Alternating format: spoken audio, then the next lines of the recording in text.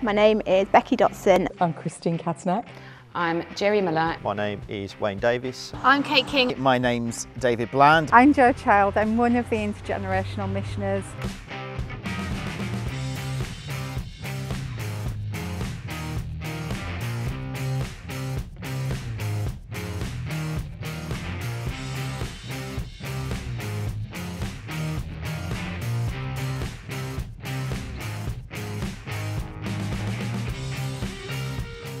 Since the project started, it's been a lot of community work, working with alongside the community centres on both the estates. There was no toddler groups or anything like that, nothing where they could attend other than Messy Church and obviously Sundays. What really opened up for us was the newness of walking around the estates, of sort of finding myself in people's homes and pastorally and spiritually being able to meet a need. We felt like there was a real need for people to be able to come together and have fellowship with one another. The family services were perhaps the biggest impact that we've made. So we've created a family service in Lugwardine, and we did a lot of our services outdoors over the summer, and that really helped people to feel safe to come along. Well, the successes we've seen is a huge growth in volunteers' faith in coming alongside some of the mums that so desperately needed the support. These mums had children through a lockdown, and the children hadn't socialised, so a lot of mums were lacking in confidence, really shy, and we've just seen the volunteers come alongside the mums and really grow the mums' confidence, grow relationship, support the mums in a way which gives the church a focus on how can they love their communities well, how can they support them and meet them exactly where they're at. We've seen people stepping up in leadership roles, not just in the practical sense, but also being there, not just willing to share their faith at things like Messy Church and the After School Club, but actually being part of that discussion about what is it we want to share, what is the important message that we need to be sharing with those around us, and that is new. That willingness, that ability, that passion to think through which bits of our faith we should be sharing and then to share it. I think since last summer, obviously schools are still being key to what we're doing with reaching out to youngsters and things like that. So we'll still do a day a week in the high school, still helping out with their testing when we were doing lateral flow testing, and still working in the college. So I work with Leah Harper in the RE class, so we get to do RE lessons together. So that can be talking from anything from some of the real difficult subjects, talking about my faith, talking about my journey and what it looks like. What Wayne does is very varied. He joins us in lessons on a Thursday. He also spends time with the students at lunchtime. They now can see somebody living very much with faith in everything they do. And so I think that's really inspirational to a lot of the students. And then there's just general mentoring, so I do general mentoring with sort of young people around the school, so boys or girls, if they're going through a difficult time or anything like that, or they need somebody to talk to, chaplaincy with teachers.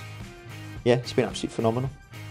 I'd like to see chaplaincy at the academy grow from strength to strength, so that young people are hearing the Christian message. The things that are visible are a group of students who are very happy to pray, unabashed about praying, about asking for prayer for themselves or for other people. For me, that's the single most easily visible sign of growth in faith. One of the objectives that I've been set is to help grow 2 new congregations, and so one we've done growing out of our toddler work into Diddy Disciples to fit across the existing congregation in St Mary's, and we've also re-established a community around St James's Hall Church. So in Withington we've created a 4 at 4 service, which is an interactive family service. So we've got between 4 and 7 families that come to that every month, and it's, you know, much bigger than the existing congregation. In Bartestree Cross, so there's 2 villages there that I work in, and we've actually got a confirmation booked in May, and we've got 7 children already that have signed up to do that. So we're going to be doing some confirmation classes with them, and hopefully in a quite fun way, and hopefully use that group then to create a little group of young people that we can go forward with. So we try and regularly run different groups. We're currently on a Lent course at the moment, with it being the opportunity of Easter.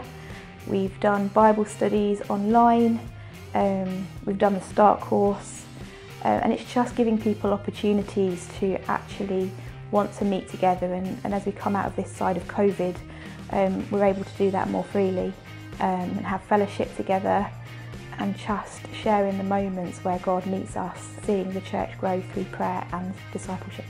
So I've always been a little bit on the fence. I've always been involved in the church on and off for years. I was baptised as a child, and then when I came here, I think because I was provided with so much help, comfort, with Becky, with all the members of the group of the church, it made me feel like I wanted to come back. So I started coming to actual physical church on the Sunday and started bringing the kids. It started my faith off, I suppose. I felt like I belonged, and I felt like obviously I was looked after by God, and to the extent where I've been on courses and things, and now I'm on a starter course to get confirmed, and that's going to be happening next month. Hopefully, as you've watched this film, you'll have seen that the legacy of our intergenerational missioners and their ministry over the past 4 years is one of reaching out to individuals, families and communities with the love of God, and creating opportunities for the traditional church and Fresh Expressions to journey together in creating communities of faith and relationships with the living Jesus. Through the challenges of COVID, we have worked together to strengthen our communities, and now we look forward to the future of intergenerational mission here.